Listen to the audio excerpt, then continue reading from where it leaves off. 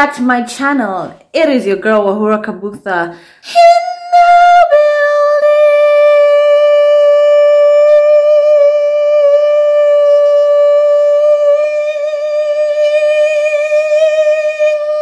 What's up? What's happening? What's going on? Hope you're doing well. Hey, hope your morning started well. Hope your afternoon is doing well. Now I've started this video, people have decided to vacuum. Thank you so much for clicking on this video. Thank you so much for joining me here today for yet another story time. Thank you for your prayers. In the last video, I asked you guys to pray. All I asked was that you guys pray for my memory, that I remember story time. And let me tell you, your prayers have been working. This is one of the story times that I would love to share with you because it's a very beautiful story time, and I feel like it shows the kindness and the love in humanity and humanity. A lot of times we see a lot of situations on human beings failing each other, right? But I want to shed light and show you how we actually love and care for each other through this story time. I don't want to say too much. Let me just start the story. Just know that it's a really nice story time. So let me take you back to a couple of months ago. So what had happened was, so at my work, one of the things that we offer is free classes, like free, sisters, is free workshops, like for example workshops or Zumba or painting or creative classes or trips or getaways. We offer such services to Africans and Caribbeans in the community because it's an NGO or a non-profit organization, right? One of the sessions that we had was Zumba, right? And during this time I was doing yoga and Zumba because, you know, here, as I've talked about, I like to diversify my workout, right? Like one day I walk, one day I do yoga, one day I'm swimming, one day I'm doing my body weight, one day I'm like that. So on this day I was like, okay, so I've done yoga and I've done a bit of walking. I could try some Zumba, and then also it's free, so why not? Let me just go and have a try. So this day, it was a Tuesday. I remember this day, it was a Tuesday. So it was like at 5:15. I got ready and I headed for the session. It was about like a 15-minute walk. So I got to the session, had a great time, dancing. Hey, woo, yeah, oh yeah, come on, break it down now, pick it up. Hey, exactly. That's what. Wow, that's why you guys are on this channel. Kuna kuanga na my vibes. So after the session, I said, let me go to the supermarket, right? And let me get some of my groceries, right? So, because it's also a walking distance again, I walk to the store, right? I do my shopping, right? I haven't written my things on my phone, my phone list. I've done my shopping because my onions, tomatoes, cheese, fruits, oranges, green tea. Tumebeba. And because hey, since this was quite heavy, let me take the bus home. Let me hop on the bus and head home. Cool. So you're maybe kind of a bus station. Kangoja hapo nikasema, when is the next bus coming? Just a few minutes. Waiting for the few minutes. Got on the bus. Hey, I say hi to the driver and kasema, hello, thank you so much for correcting me. Hope your day is going great stuff. Kafanya beep with my card. So I sat behind the driver's seat. It was just one seat. I sat behind the driver's seat. I got comfortable. Then I was on my phone watching TikToks, and there was like a voice that was telling me, something was telling me, Wahura Kabutha, iyo simu umeshikilia sana. Iyo simu umeshikilia nayo sana, and you're watching too much. You're listening podcasts. You're too much on your phone. It's attached to you.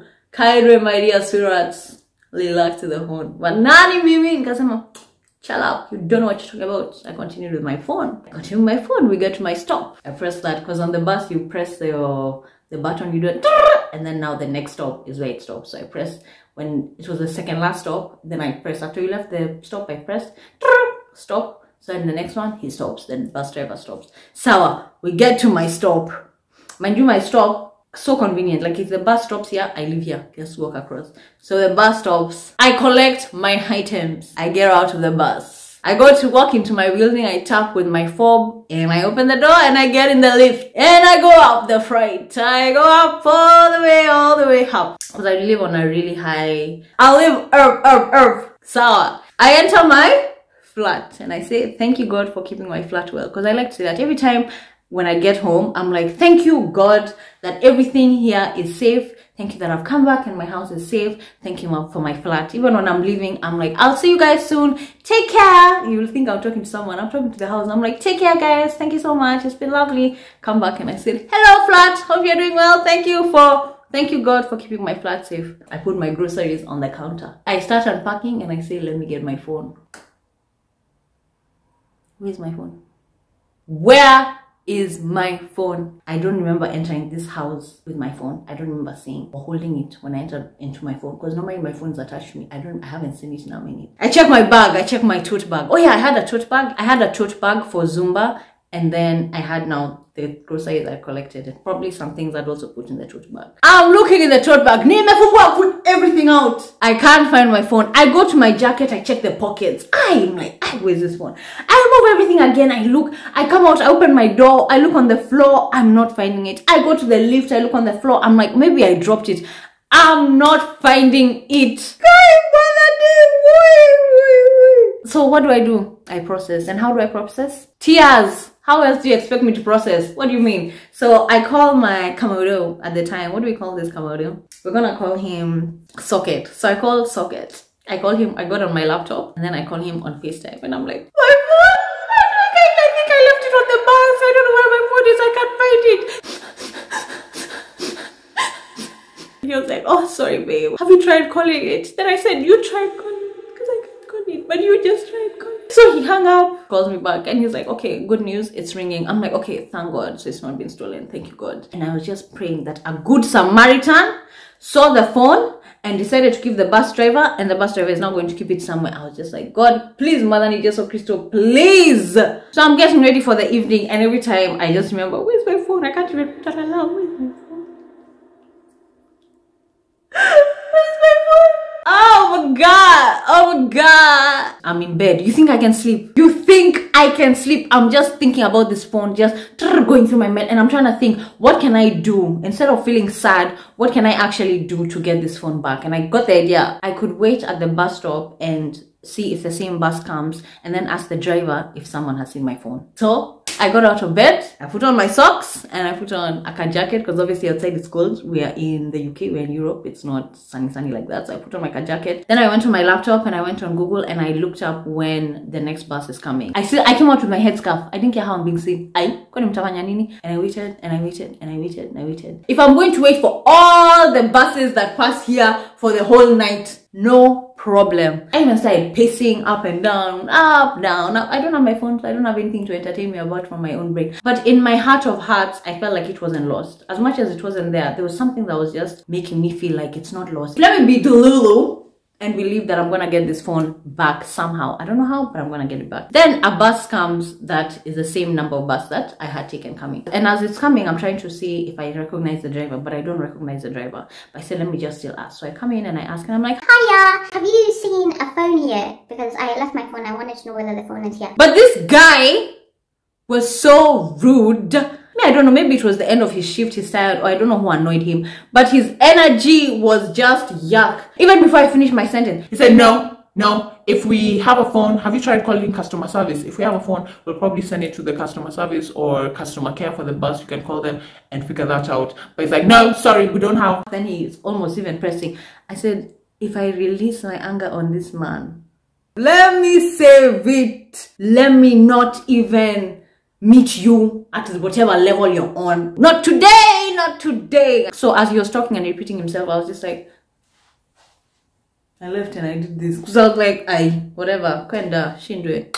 When he left, I said, okay, fine, let me go back home, let me sleep, let me try and sleep, and tomorrow, the next day, we can call customer service and then we can see what happens. So the next day comes and I call my honey bun, my sweetheart, what do you call him? Socket. And I call Socket in the morning, and you know that feeling when you wake up the next morning when you've lost your phone and you're just, there's like a hole that's left in your heart. So I call Socket and I'm like, hello baby, can you please call for us customer service and see whether they found my phone kindly, sweetheart? Kindly please Let's wait for me, my dear honey bun. And then he calls me back and he tells me that they haven't found a phone. But what happens is that when they find a phone, like let's say they find the phone Tuesday night, then they'll probably get it on Thursday. So we should try again on Thursday. I said, no problem. Oh yeah. On Tuesday night, I had checked to find my iPhone, but it was showing no location. So I wasn't able to find the phone. So I said, let me put it in lost mode and then put a message. And in the message, I had written, hey, if you find this phone, please call my friend on. Then I had put Socket's number. Some moments in the morning, I'd be like, there's no way this phone is gone. Then he calls me and says, try again. I'm like, oh my God, it's gone. Then later, I'm like, no, God, please, it's not gone.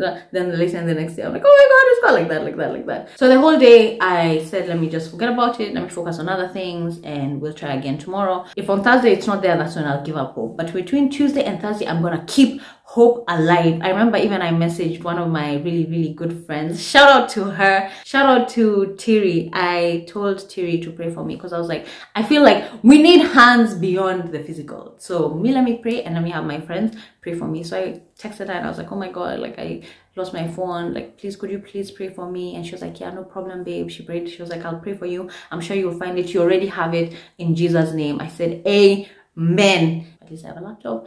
It looks like I'm going to buy another phone sooner than I thought because I'd been planning to buy another phone, but not yet. So I was like, okay, fine, God, maybe you want me to buy this other phone now. Sawa, message received. Sawa, we sleep. The next day now is Thursday. I'm very excited to wake up because I'm very excited to call again. So I hollered at my Socket and I said, hello, honey, Socket.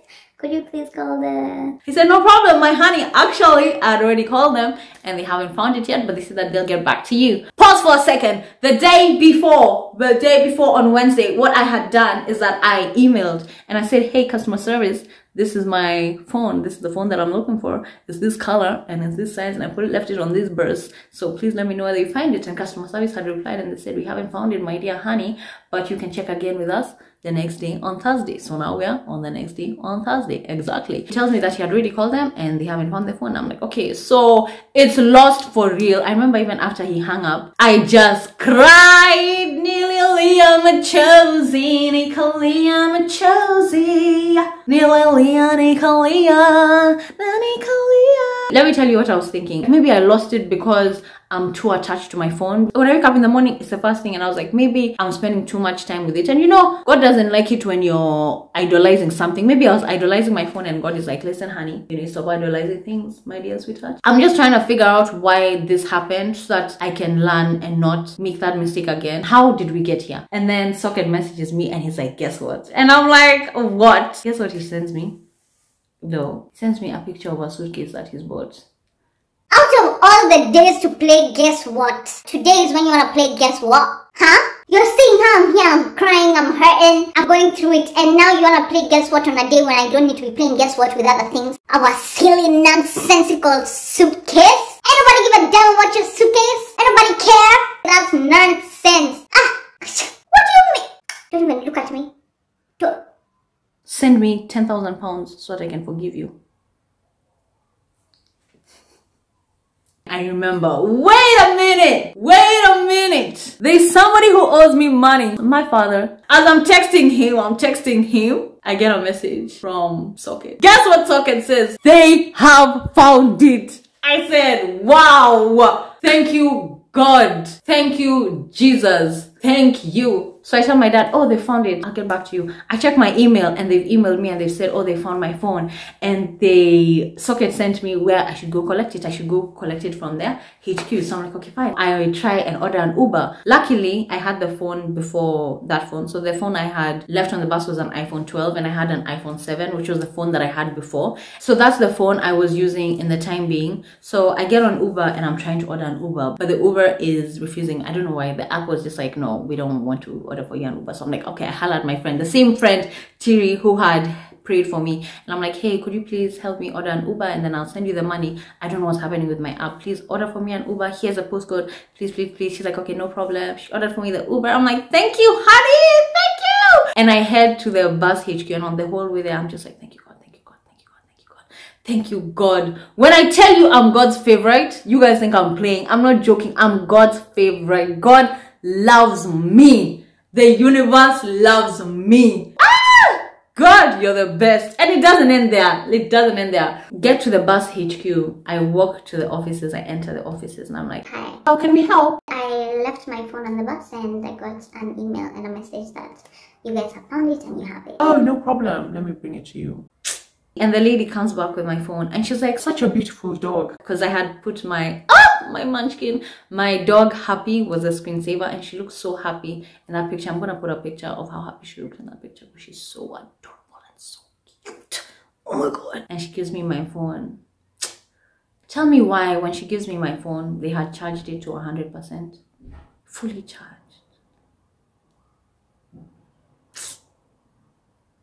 I just said, thank you so much. How sweet is that? Like, how cute of a story is that? Moral of the story, human beings are mad adorable and mad sweet. Shout out to all the people who find phones and then get them to their owners. Like, I've even seen videos of people finding phones on the bus or in a restaurant and then making a TikTok and saying, hey, if this is your phone, don't worry, I'll get it back to you. Bless those people. May your accounts be filled with more and more money. May you be extremely abundant. May your whole lineage be blessed. That's the story time of the Good Samaritan, the Good Samaritans. So apparently what had happened is that someone had found it on the bus and then gave it to the bus driver. Like, the fact... That's all that I have for you today. Thank you so much for clicking on this video. I hope that you loved and enjoyed this video as much as I loved sharing it with you guys. There are more genuine good people in this world than there are people with malice intention, and that's the message I wanted to spread. It's just that when there's negativity, that one is the loudest, but people don't talk about when people are good and do good things for them. Let me know if I should share another sweet story time like this. Again, thank you so much for clicking on this video, and I'll see you on the next video. As usual, if you want to have a more intimate relationship with me, you can follow me on my social media platforms at Wahura Kabutha on TikTok, on X, on Threads, on Instagram, and you've honestly subscribed. Thank you. Can you subscribe?